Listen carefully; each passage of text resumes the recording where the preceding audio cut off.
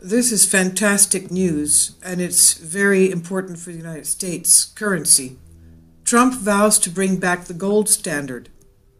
U.S. President Donald Trump has hinted that he will bring back the gold standard and introduces it as the world's global currency. During a speech at CPAC, Trump made an intriguing observation.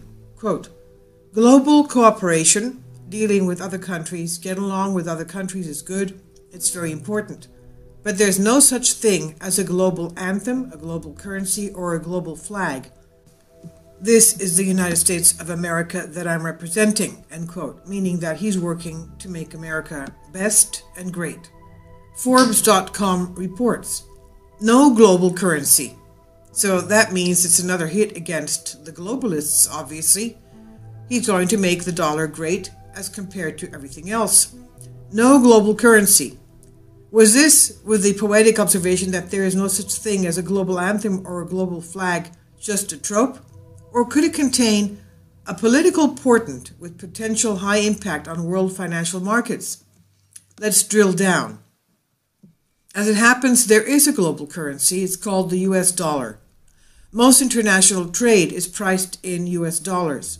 The Bretton Woods International Monetary System invested the dollar, which then was defined as and internationally was legally convertible to gold as $35 an ounce with global currency status. France's then finance minister, later its president Valéry Giscard d'Estaing, called the reserve currency status of the dollar its status along with gold as global currency. An exorbitant privilege. Along with gold, it's as good as gold. But this d'Estaing was alluding to the fact, as summarized by Wikipedia, that, quote, as American economist Barry Eichengreen summarized, it costs only a few cents for the Bureau of Engraving and Printing to produce a $100 bill, but other countries had to pony up $100 of actual goods in order to obtain one, end quote. That privilege, which made great sense during the period immediately after World War II, became a curse. In 1971, President Nixon, under the influence of his Svengali-like Treasury Secretary John Connally, suspended temporarily the convertibility of the dollar into gold, into actual gold. That closure proved durable instead of temporary. The dollar became and remains the world's global currency. What had been an exorbitant privilege devolved into an exorbitant liability. As any former professional colleague, John D. Mueller of the Ethics and Public Policy Center, formerly Representative Jack Kemp's chief economist, writes in the Wall Street Journal, in Trump's real trade problem is money, recently and astutely observed, quote, a monetary system based on reserve currency is unsustainable since foreign official dollar reserves, for example, are acquired and must be repaid in goods. In other words, the increase in official dollar reserves equals the net exports of the rest of the world, which means it must also equal U.S. international payments deficits, an unsustainable situation, end quote. In other words, if President Trump wishes to address America's merchandise trade deficit balanced to perfection, of course, by a capital account surplus, he will find that allowing the dollar to be used as a global currency is the real snake in the economic woodpile. The dollar's burden as the international reserve currency, not currency manipulation by our trading partners or bad treaties, is the true villain in the ongoing melodrama of crummy job creation.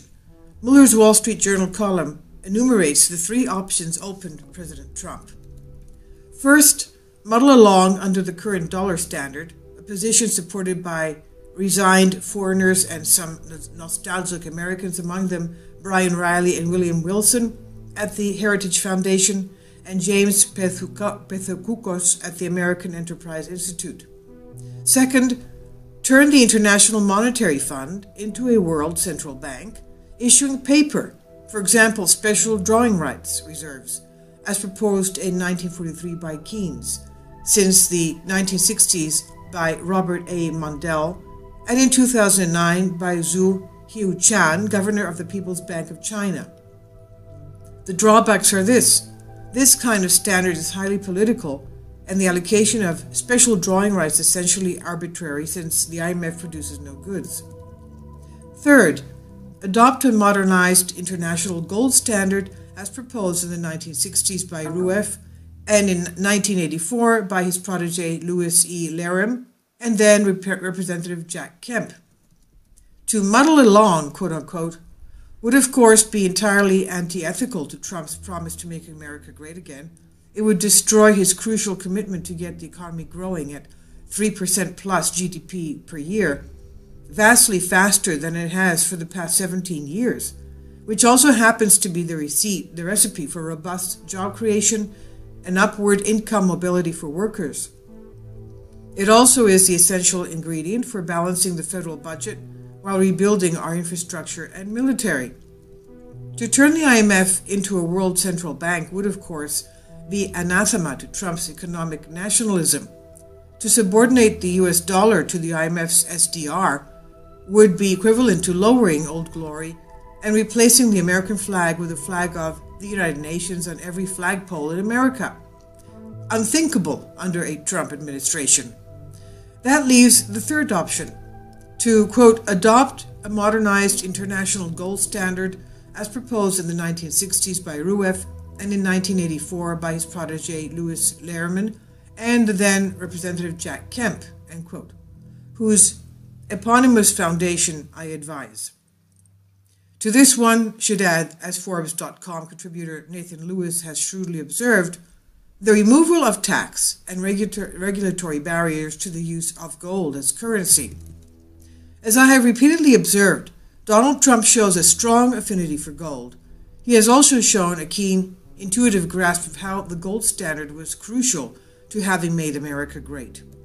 Donald Trump says, quote, we used to have a very, very solid country because it was based on a gold standard, end quote. This is what he told WMUR television in New Hampshire in March last year.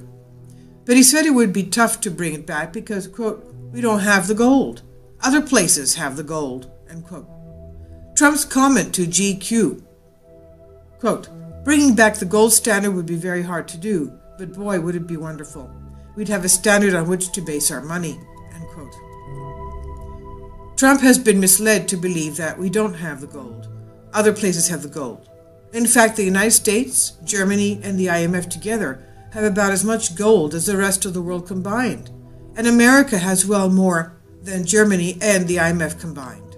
Note, this column has been updated to clarify that the United States has well more gold than Germany and the IMF combined, but not, as originally stated, more than twice as much. We have the gold. Bringing back the gold standard would not be very hard to do then. Trump's politically unique intuition that, quote, we used to have a very, very solid country because it was based on the gold standard, end quote, is no trivial matter. It is true. And as I have written elsewhere, Mark Levison, writing recently in Wall Street Journal, provides a very pessimistic view for the American dream. Quote, why the economy doesn't roar anymore. The long boom after World War II left Americans with unrealistic expectations, but there's no going back to that unusual golden age, end quote. That's what he wrote. Quote, people who had thought themselves condemned to be sharecroppers in the Alabama cotton belt or day laborers in the boot heel of Italy found opportunities they could never have imagined. The French called this period les 30 glorieuses, the 30 glorious years.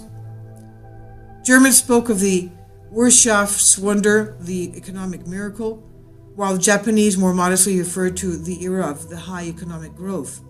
In the English-speaking countries, it's more commonly been called the Golden Age. The Golden Age was the first sustained period of economic growth in most countries since the 1920s, but it was on far more than just pent-up demand and the stimulus of the post-war baby boom. Unprecedented productivity growth around the world made the Golden Age possible. In the 25 years that ended in 1973, the amount produced in an hour of work roughly doubled in the US and Canada, tripled in Europe, and quadrupled in Japan.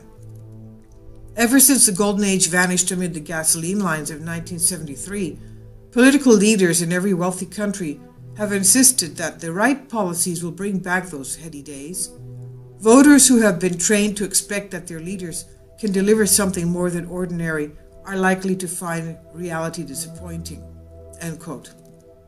Levinson, whose column uses Golden Age as its leitmotif, strangely fails to make the connection between or even explore the fact that the era he calls the Golden Age correlated precisely with America and the world being on a form of gold standard, particularly the modified gold standard known as the Bretton Woods system. Bretton Woods had the inherent flaw of using the dollar as an international reserve asset, but until that flaw undermined it, it served equitable prosperity. What would be the outcome of Trump's following his instincts and going for the gold? Prosperity, that's what.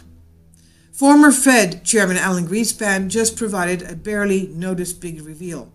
In an interview with the World Gold Council Gold Investor Chairman Greenspan stating, quote, "I view gold as a primary global currency," end quote, went on to explicitly reveal, for the first time to my knowledge, that, quote, "When I was chair of the Federal Reserve, I used to testify before U.S. Congressman Ron Paul, who was a very strong advocate of gold. We had some interesting discussions. I told him that U.S. monetary policy tried to follow signals that a gold standard would have created. Emphasis supplied. The period of following signals that a gold standard would have created, called the Great Moderation under President Clinton, was one of the most equitably prosperous in modern American history. That era saw the creation of over 20 million jobs. Robust growth converted the federal deficit into a surplus. It was only, if only virtually rather than institutionally, a golden age. After the Fed abandoned its Great Moderation, America experienced almost no net job creation under President George W. Bush, and very mediocre job creation under President Obama, so that's very sad. I want the American dream back. We all do, very much, including President Trump. How might President Trump go about turning this around?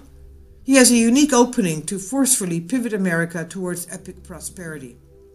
As Paul Martin Foss of the Menger Center astutely points out, the Federal Reserve Board currently has 3 vacancies. If Trump were to fill those vacancies with 3 sophisticated gold standard advocates from the short list of Louis E. Lehrman, whose eponymous institute I formerly served, Dr. Judy Shelton, who served as an advisor on his presidential economic transition team, former presidential candidate Steve Forbes, and John Allison, former CEO of BB&T, preferably as vice chairman for regulation, the president would create a super beachhead team at the Fed to seriously restore equitable prosperity. These appointments would be the safe and sure first steps out of economic stagnation for America. Couple these with White House Team B to plan the enactment of the Jack Kemp Gold Standard Act and removal of the regulatory and tax barriers to using gold as currency. Then watch an American economic miracle take place. Mr. President, quote, "No such thing as a global currency," end quote. The dollar is a global currency. Want prosperity? Heed Chairman Greenspan and do not just view but restore gold as a primary global currency. President Trump, replace the dollar with gold as a global currency to make America great again. We have the gold. This is by Sean Adel Tabatabai on your Newswire.